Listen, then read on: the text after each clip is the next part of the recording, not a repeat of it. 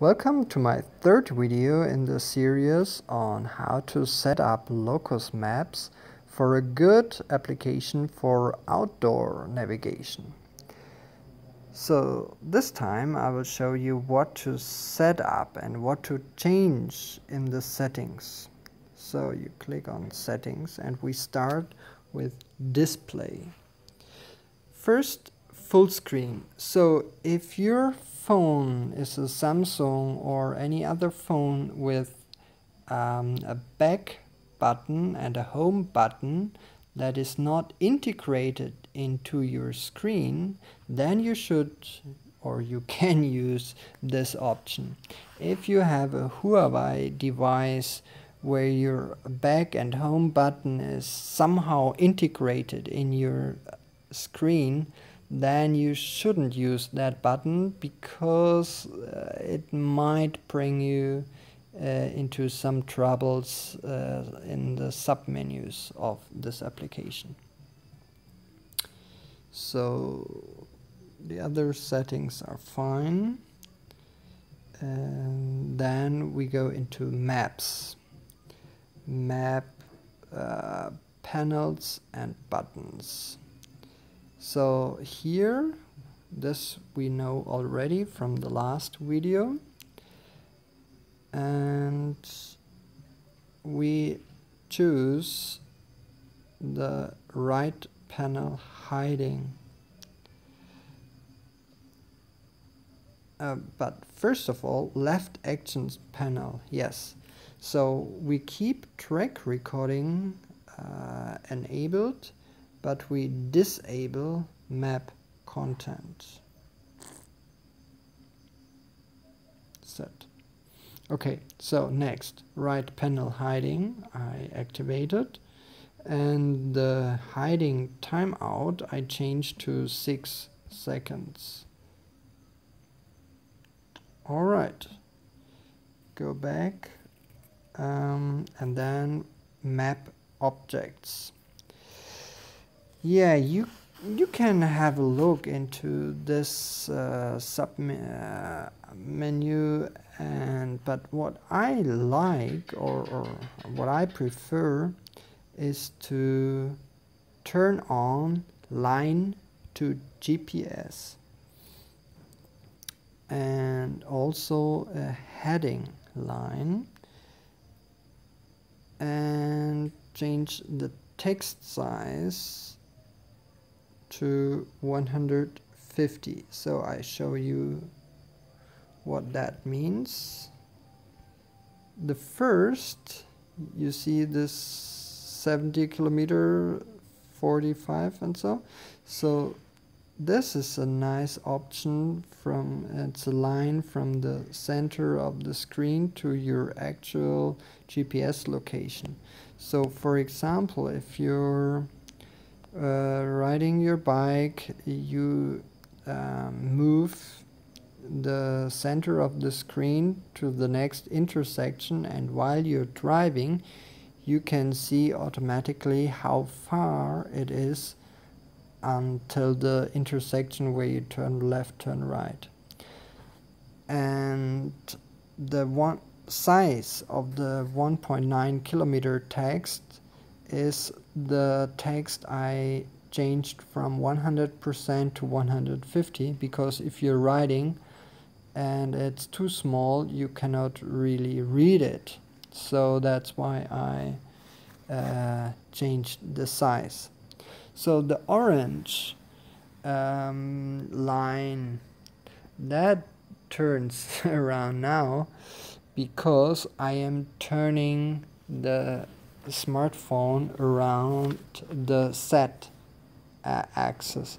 So basically it gives you the direction on where you point your phone to. So if you point your phone towards north, the orange arrows will show towards north. Okay, let's go back to the settings and points and maps, points and tracks. Oh, we did it already. Now at the bottom, advanced features. So in advanced features, we already turned on the map shading I showed you in the last video. And here you can increase the map resolution from 100% to whatever percent you want, and that might make sense especially for your online maps like Google satellite pictures or other maps that are very, very, very small. So that zooms in a little bit so that you can easily read it. Good. So let's go back to track recording. Well, we want to add a new profile, and that is a motorcycle profile. And I would recommend you to change the distance interval to 12 meters and 3 seconds. So that gives you a more detailed track. If it's too many points for you, so you can change it.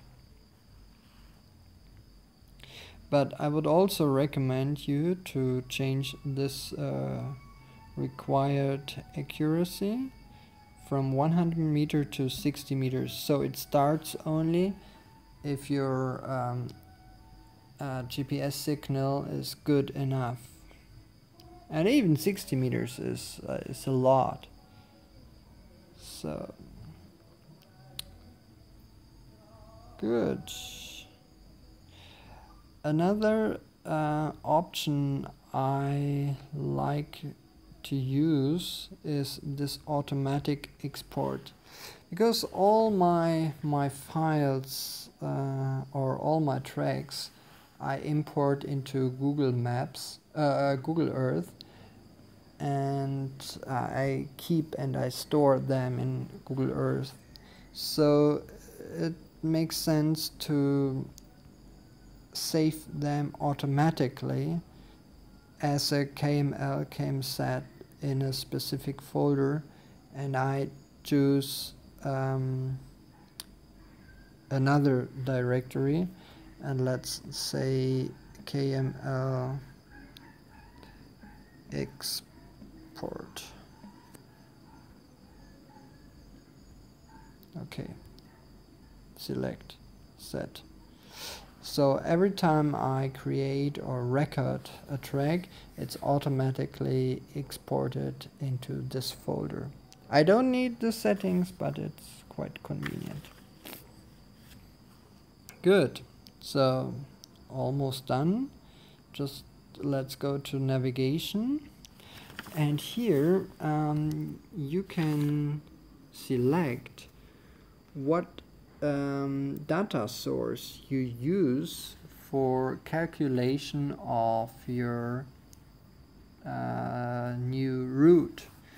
So you can choose any of those online providers, but I would recommend you to install the app BRouter down here at the bottom, because then you can calculate a route and do navigation without internet.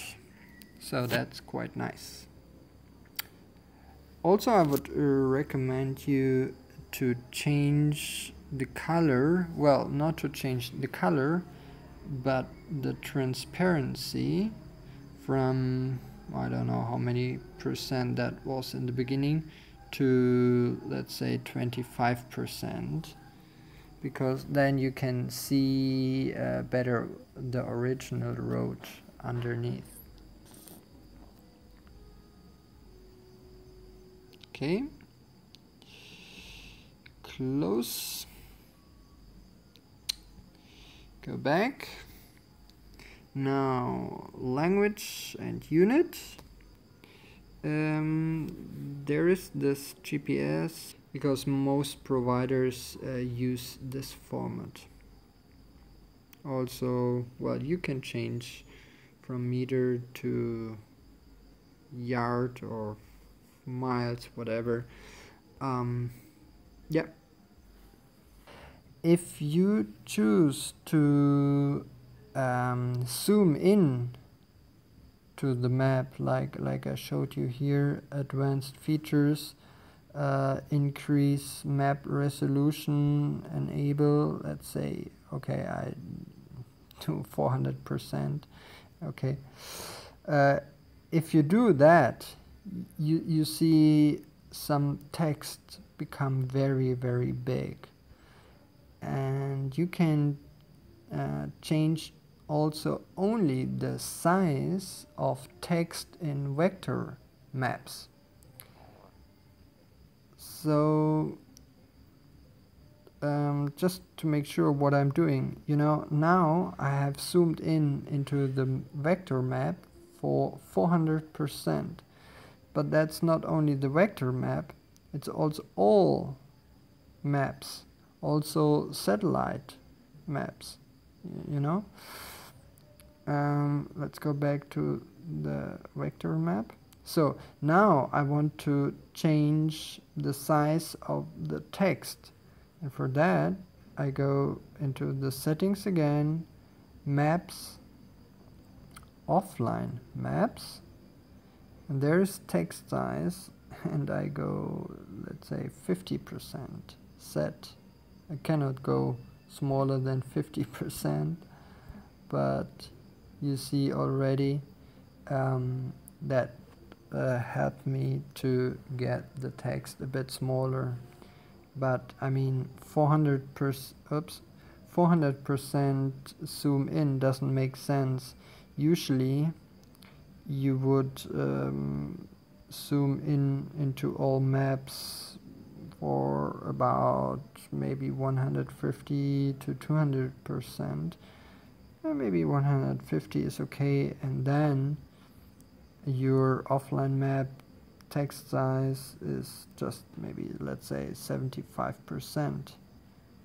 And here we go. Yeah, that makes sense, maybe, right? Good. Okay. So that was my tutorial on how to set up a Locus with all the settings that are necessary or make sense.